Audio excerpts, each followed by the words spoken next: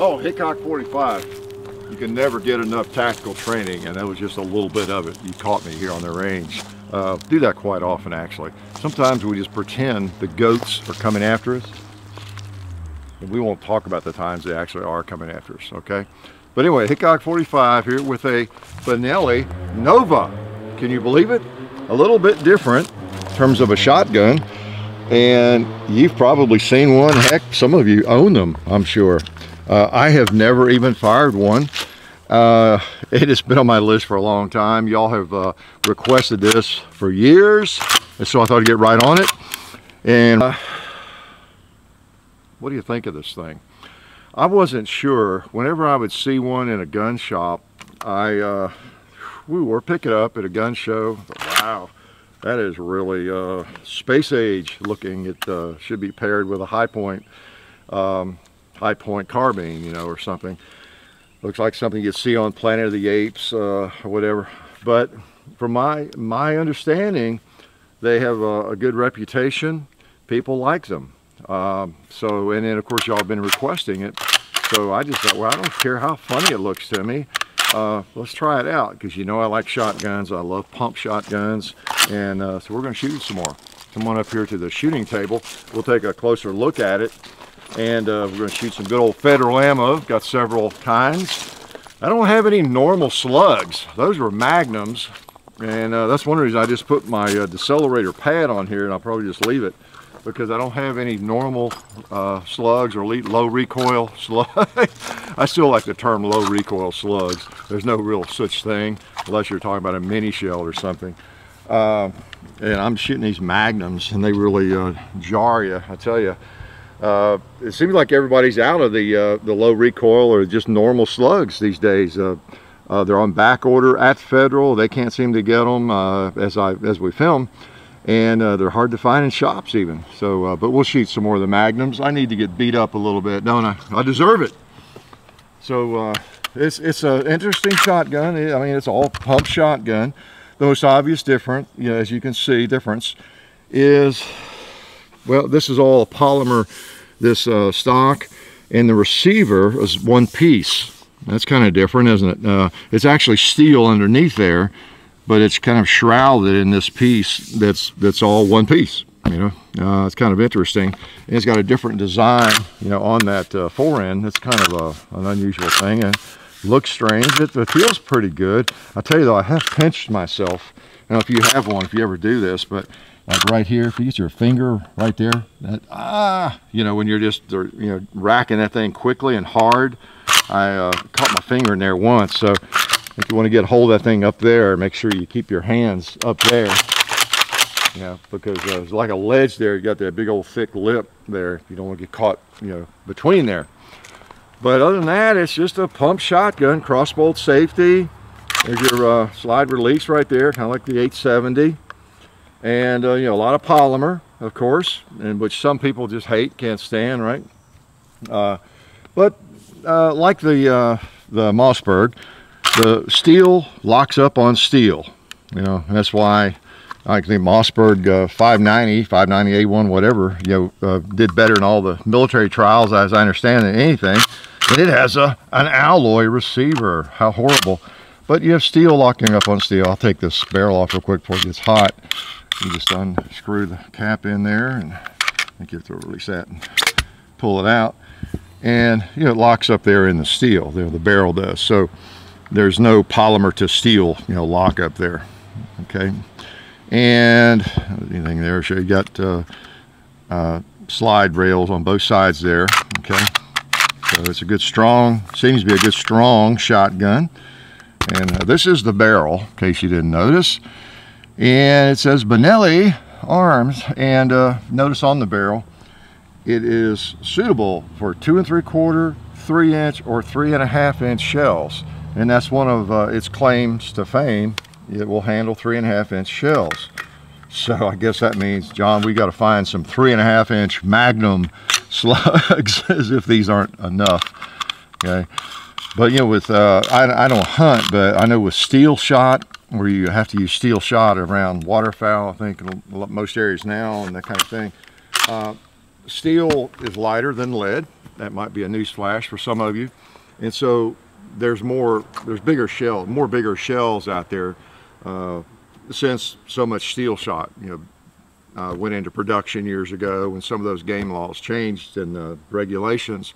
And so a 3.5 inch shell, they're like a big old shotgun 12 gauge, but I guess some of those are not quite as intimidating if they're steel shot, because as far as the weight of it, it may not be any more than a 2 3/4 inch lead shot shell. But anyway, it'll handle a 3.5 inch shell. And that's one of the things about it that is kind of makes it really flexible. Now this is called the Benelli Nova tactical model, and that's why it's got the shorter barrel, and it does have a short magazine. It just holds 4 + 1, and when I got it, it would hold 2. I took the plug out, and so now it holds 4 + 1. I may just leave it out. I don't think anybody's going to buy this for hunting. I'll put this in the box with it. This goes back to E-Gunner, of course, and I'll put that in the box so you won't have to take it out. But you want to hang on to it. You never know. You might use it to hunt or put a different barrel on it or something. And because in most hunting, if you wonder what I'm talking about, trying to confuse you, but in most hunting environments, states, I think the limit is like 2 + 1. I think you can't have more than 2 rounds in the magazine. So that keeps that legal, okay? But I never do use them for that. I use them on 2 liters and stuff. And we do have a target-rich environment, as you can see here. You know what I ought to do, though? Let's shoot something lighter here. Then I'll get my shoulder back into it.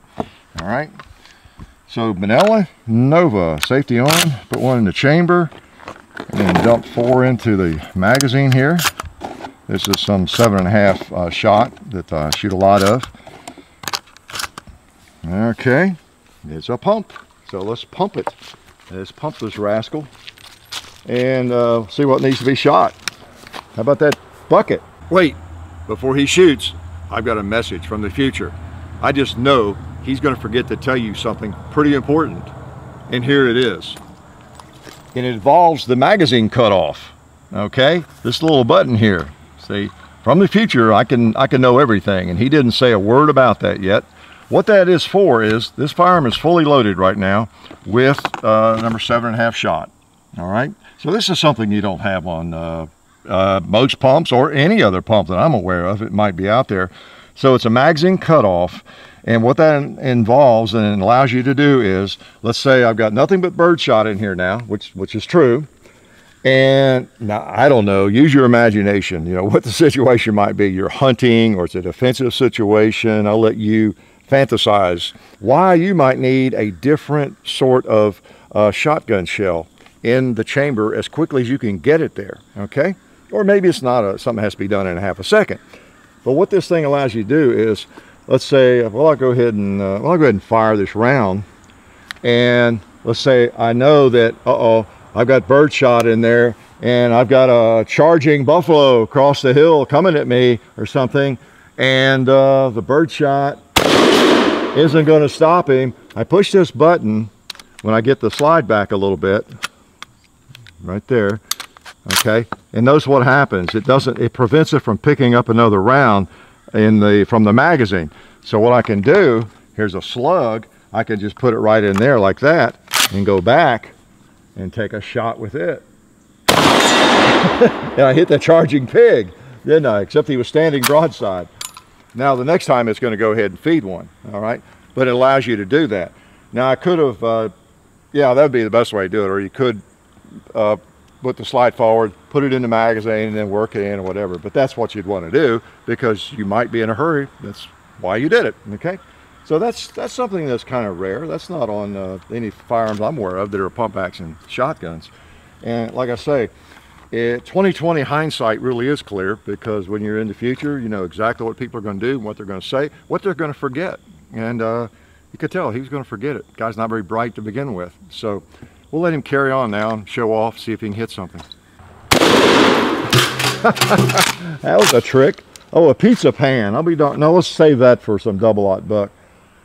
Let's see if I can pick off that cascade thing there without harming the cowboy too much. There we go. I was holding on the right of it. And let's put some birdshot on that. Plus the wad. Now you don't want to shoot a bowling pin with birdshot, so we won't do that. But you can shoot a 2-liter. Let's hit another 2-liter. And it is empty. So if this were mine, I would probably get the magazine extension. I think it enables you to hold, it holds 2 more rounds, I think. So it may be 7, I don't know, it's either 4 or 7. Well, I mean, it's 4 now, but I think I read that it would hold 7 with one of the extensions, and there's a couple of free available, I think. It's been out long enough, this has been out for years, that there's aftermarket products for it, and a lot of people have them. I did a little research in forums and around, and people, what they're saying about these things, and generally they're well liked.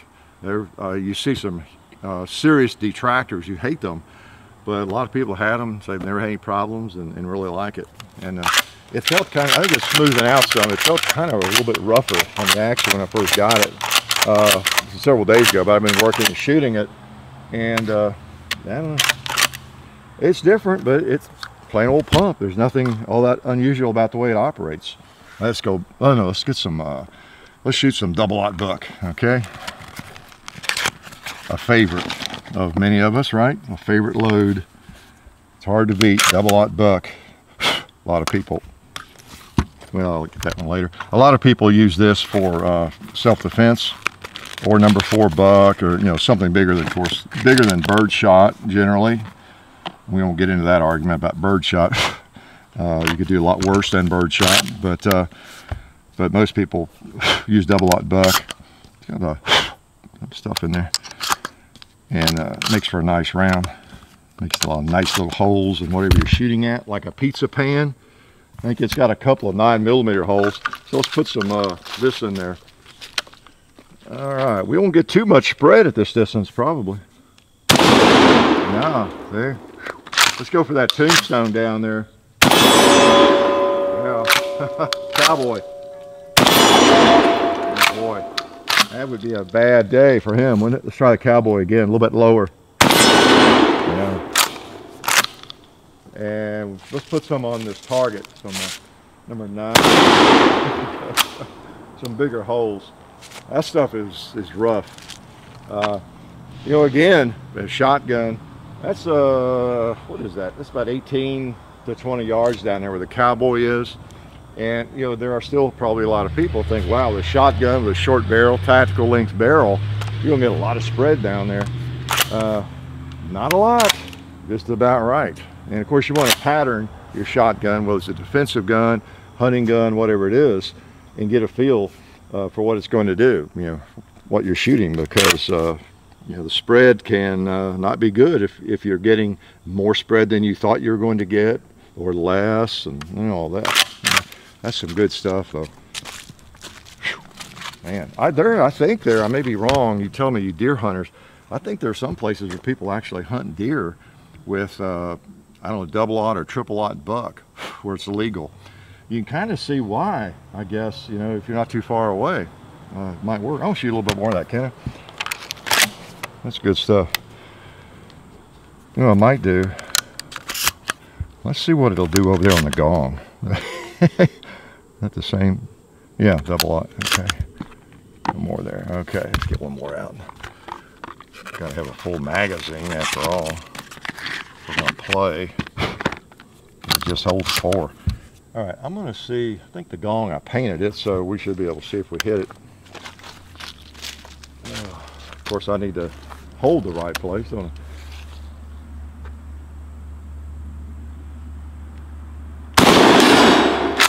I? Some of that went low. I'll hold up a little more. I heard something hit it though. Heard it hit then. Yeah. So there's some. There are some hits appearing. It sounds like. Let's see what it'll do to a 2-liter. That's some bad stuff, I tell you. Nice, nice. You notice we have a featured target here. We contacted Coca-Cola to see if they would buy all of our 2-liters for us for the next 10 years, and they refused. So we bought a big giant Coke here to shoot. Okay, just to show we're mad at them. That was a joke. That was a joke. But I just couldn't resist. I said, I saw that at somewhere, Walmart or somewhere. You know what? I got to get one of those for a target at least one time. Sometime when we've got a shotgun and we happen to have some slugs. And you know, that is one advantage of having these Magnum slugs. Let's just go ahead and do it. Slugs. And let's see if they will break it. We'll test the plastic on that thing. We might even test the rind on that watermelon with it since we have it. All right. All right, shoulder, get ready. Let's do the watermelon first. See if it'll break it. Woo! It's disintegrated. Wow. It's still raining down. All right. Whew. Shoot that evil red Coca-Cola. See if it'll break that. Didn't have one in. Well, it didn't blow up like I thought it might, but it sure went through it. Same old deal. You got to be careful not to short shuck. I have short shucked this a couple of times, so you just got to get used to it. All right. All right. Let's go there and try that red plate. The big one, the shootsamsteel.com red plate that they gave us.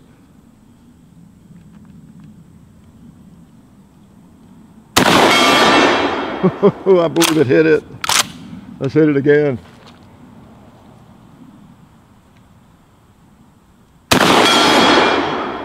Well, that'll test it.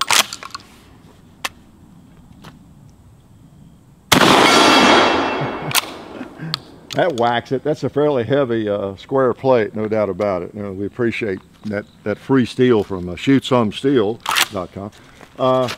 Wow, there's a kicker. It's not a heavy, extra heavy shotgun, and that's part of it. When you're putting really Magnum loads in it, you're going to feel it. They make a recoil reducer for these that you can buy. I don't believe it's in this one, but you put it in the stock. It's kind of got a mercury-filled thing, and it helps reduce recoil. You can do that. And you do notice one thing I wanted to point out. It has this particular model, at least the tactical model, has the ghost ring sights adjustable. And I mean, it's got pretty nice sights, and you know I love a ghost ring sight. So the good news and bad news, positive and negative. The positive is it's got a ghost ring sight, a pretty nice one. However, it's also one of the negatives because it's not the best ghost ring sight I've ever seen. I love the fact that it's so easily adjusted, because I have adjusted it. It was shooting high over there with slugs, and I've got it pretty much on, I think, where I want it. But when you pull it up to your eye, I lose. I totally lose. Now you're sort of supposed to lose the ghost ring sight. That's why they call it a ghost ring. The ring becomes kind of a ghost, you know, fuzzy, and then you're focusing on your front sight as usual. But you don't lose any part of it except the top, and I don't know, just lining it up is kind of weird. I'm not sure the dots on either side of it help me. You know, John's not crazy about it either. There's just a little too much going on and not thick enough.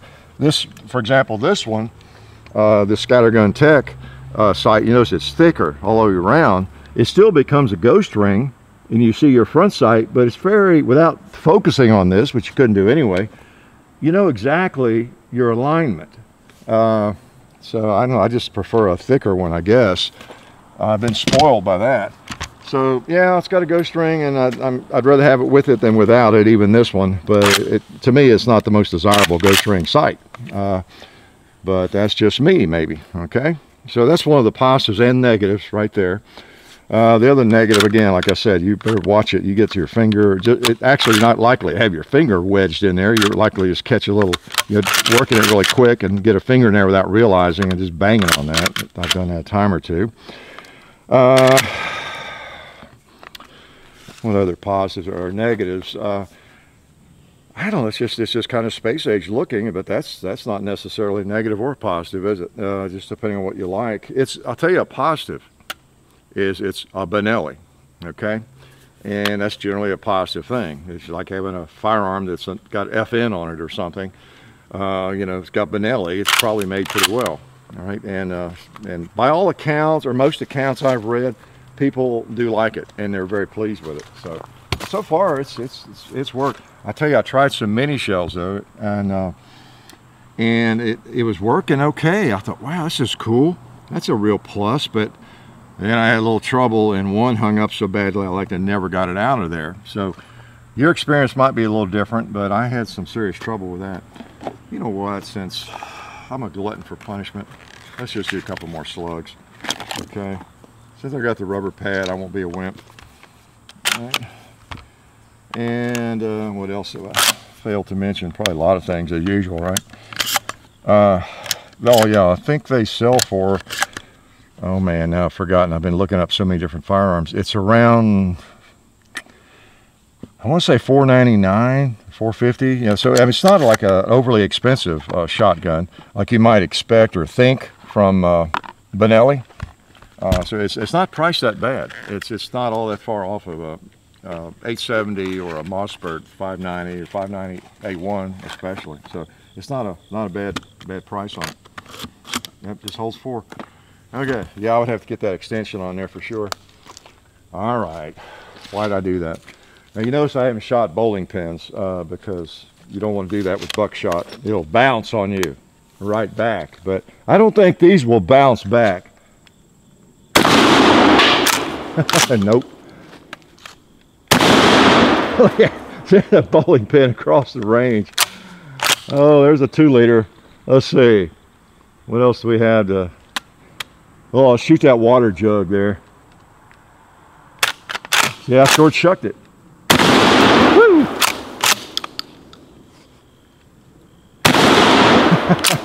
I got one more. Have we put one on the gong yet? All right.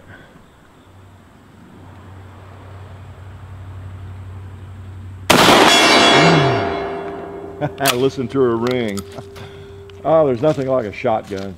There's really not. Let me load it up and shoot it fast if I can. Let's see if I can keep from short shucking. And I used to shuck a lot of corn, so you'd think I wouldn't be guilty of that. All right, we'll put 4 in the tube here. It's a kind of shotgun that you'd get used to. And you know, it's not an 870 or a Mossberg. You just have to kind of get used to it. What was I going to shoot? How about that bucket again? Yeah, let's just pump him. Whether I hit it or miss, I'll just keep shooting. All right, let's see if I can keep from short shucking. Yeah, works fine, pretty smooth. Again, any pump gun, you've got to rack it with authority. You know, try it like you're trying to break it. Like you're trying to break it. Just bring that thing back hard so you don't short shuck the thing.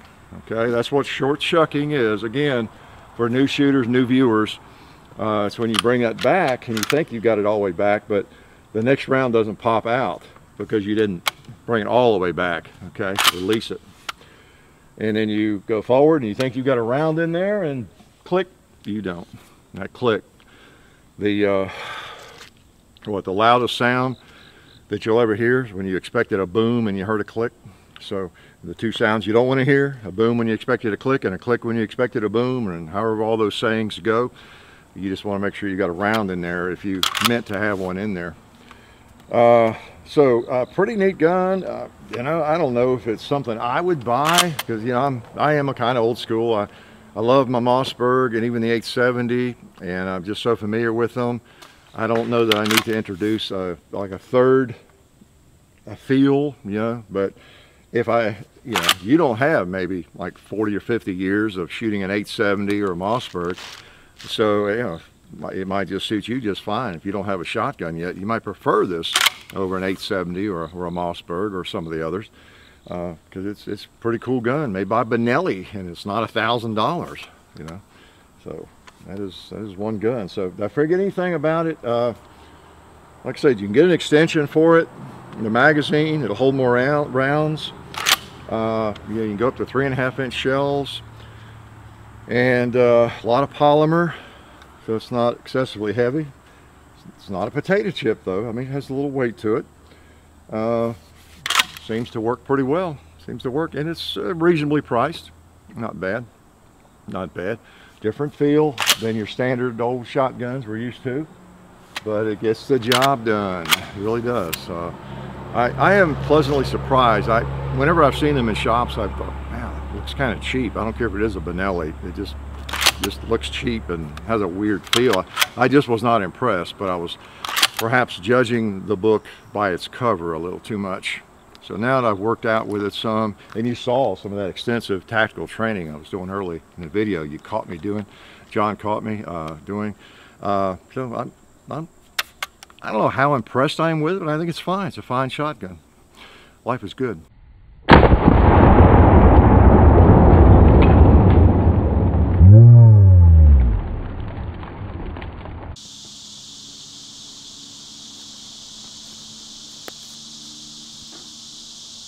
Oh hey, I hope you guys enjoyed what you just saw. If you didn't, I had nothing to do with it, and if you loved it, then it was probably all my idea. But while I've got you here, I wanted to make you aware of our friends over at SDI, the Sonoran Desert Institute at sdi.edu. They are a fully accredited online distance learning program where you can get a degree and get certified in gunsmithing with hands-on experience, and they also have an associate's degree in firearms technology. So check that out if you get a chance. That's sdi.edu. And also, while you're on the internet, look at our website. We have a website now. It's really simple, hickok45.com, spelled just like we spelled on YouTube. You can go over there and you can find t-shirts just like this one. You can find links to all the people that support us. We got photo galleries, we got all kinds of stuff over there. Also, don't forget about our Facebook page, just Hickok45. I have one too, Hickok45 and Son on Facebook, and there's also a John Hickok Facebook. I got a bunch of them. There's also Instagram, The Real Hickok45 at Instagram. There's also a John Hickok45 at Instagram. What else do we have? Twitter, Hickok45 on Twitter. I don't mess with Twitter, I don't like it. I guess that's about it. I have another YouTube channel called John Hickok. I feel like we need more things, but that's all that I can think of for now. Oh, Full 30. Don't forget to check us out on full30.com. We post videos over there also. And I believe that's it. So I guess you guys are going to have to find something else to do now. So I appreciate it. Thank you.